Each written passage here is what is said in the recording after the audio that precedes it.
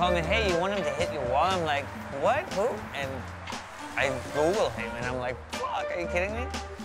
And his work has evolved a lot now, and it's actually gotten more incredible, like more detailed.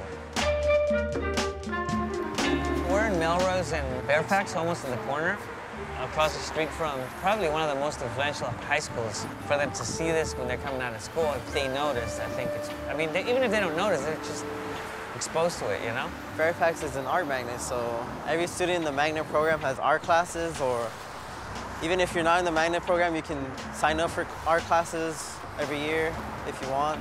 But I've been taking art for the last 3 years here, and I've been taking drawing, painting, AP Studio art.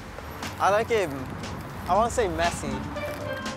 I like the drips and everything. I like just writing on top of the writing, but I don't know. It has this aspect of muralism, but also graffiti at the same time. If you look at all the clothing and stuff, it's really abstract. It just has a lot of like expression just booming out of it, just in different forms and different parts. Then it becomes like a figure when he tosses those faces on.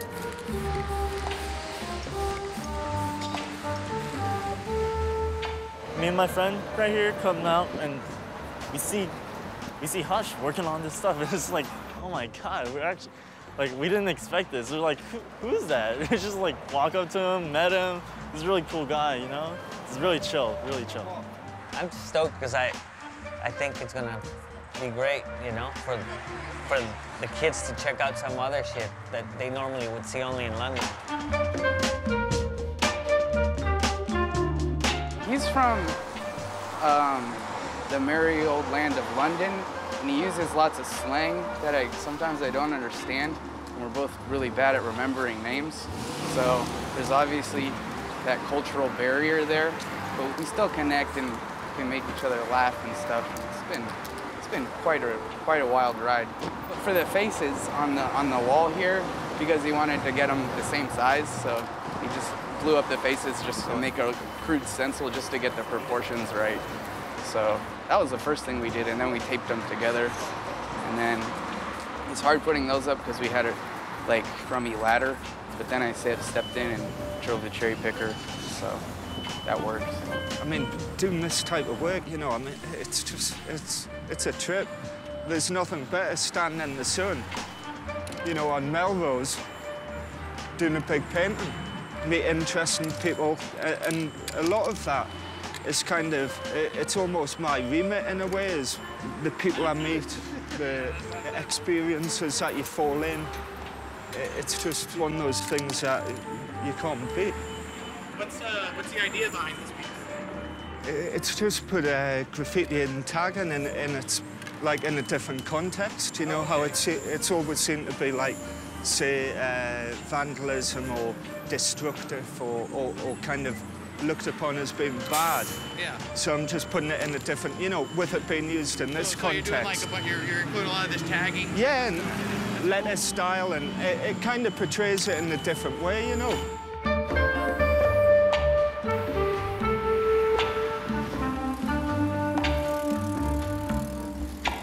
I remember doing like a dub when I was, say, 13. You know, I don't know when that would be, like 13. It was in the 80s. Same as probably everyone else in the UK when they saw the graffiti books, subway art come out, all of those things. Kids were looking for something, like wanted to express themselves, and that was the perfect medium. I even used to do raves and club nights. Just so that I could do the flyers, and I would use graffiti writing and different hand styles on that as a way of just pushing it forward constantly.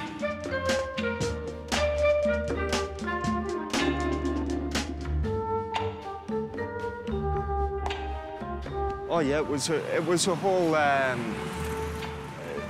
you know, those times it was just like that's what I try and reference in work all the time, is just a kind of cross-culture influence, whether it's East, West, America, England, Japan, Europe. It's kind of, we adopt each other's cultures.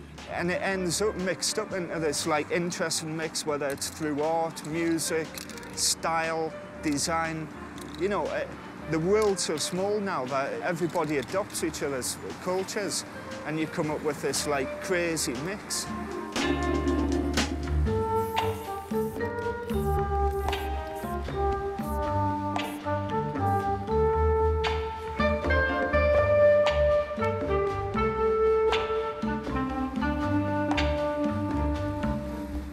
I'm going to spend the next 3 days in the gallery.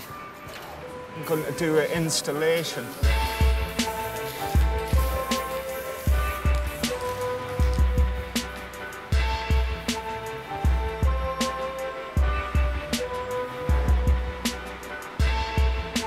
This is the second day in here, and we've been painting here.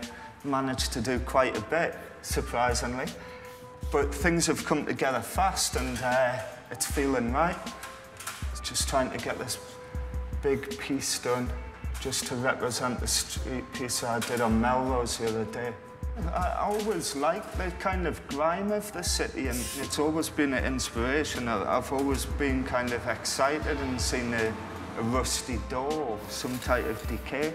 But all of that, I could never approach a clean canvas and start working. It's got to go through that process. You know, you get your accidents, you can't recreate that type of work. You know, I rip cans across my work all the time. And it just, you know, you might rip a piece off and show a piece of bare wall underneath it. It just looks, there's something beautiful about it. I like making works out of almost a mess or chaos, you know, so it doesn't seem to make sense, but as soon as I add a face, it makes the piece figurative. You throw a white line around, just almost framing the piece, and then it turns in, you know, you're giving somebody a clue to what that is, but at the same time you cover the faces, it's almost pure abstraction. Last little touch, and well, last touch till I fall asleep tonight and make things up in my head and then come down tomorrow.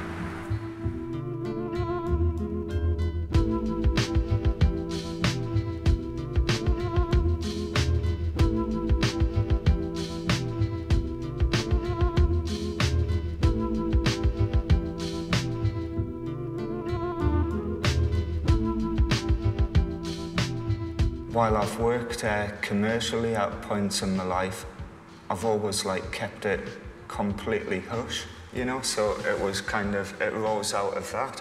And not just that, you know, but I kept it quiet from friends, family, everything for years, because it's almost like a personal thing, so it was just hush, like this anonymous character, and then even friends talked about it, and then I'd be like years later, oh yeah, that's me, and they're like, oh shit, yeah, I've heard about it.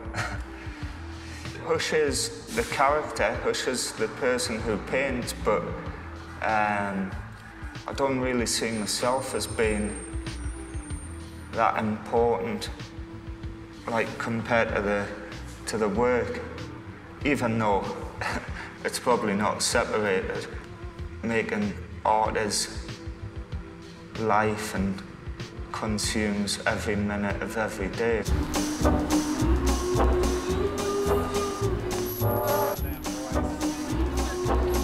It's funny with openings, I always kind of feel like I don't want to be there.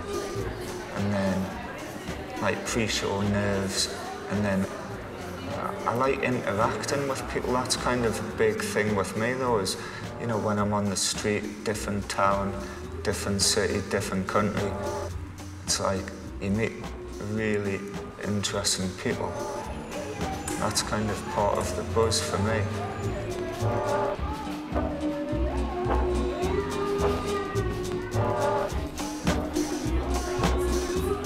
You know, I actually wasn't sure what he'd think about having bands play and if he'd think we were too obnoxious or something like that. So I thought it was a really good match, a good mix. So, and he was very sweet and took photos with us, and he made us feel at home and like we fit in here.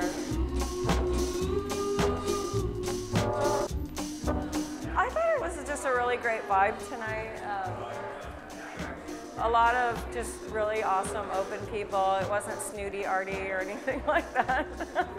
We have had a correspondence over emails and stuff like that, and I've always been really receptive to his work. And you know, it's good to see him the other day painting his piece down the street. It's just good to see like just different people coming from different parts of the world to come here and add to the existing pieces that are here, just to add to the archive of what's going on, especially when you see some stuff that you really like. And I wish him all the best, and I know that, you know, his career is going to go very far and long, and continue to bless us with more great work throughout the years. Just with the nice weather and all the interesting people walking past, it's been a good week.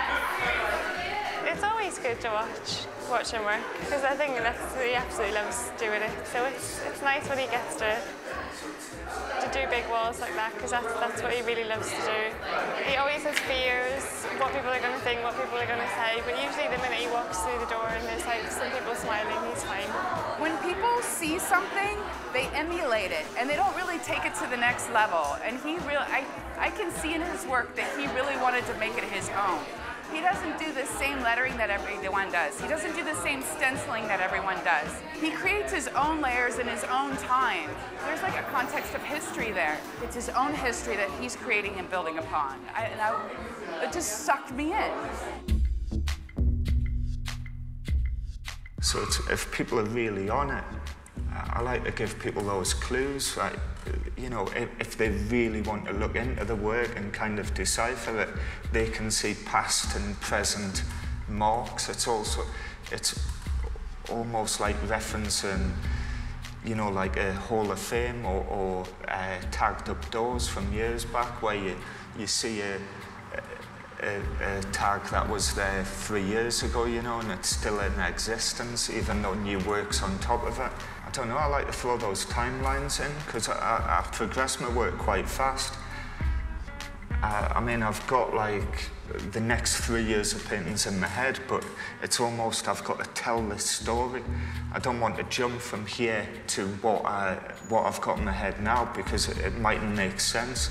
So it's almost I've got to educate the viewer, and I've got to take them through this story and timeline, which it's a little game with yourself as well, you know. I love it and hate it. And I finished like 5 hours ago, and I've done another 2 walls since. So we'll leave it as that. Last little heart. A heart's a nice one to end on.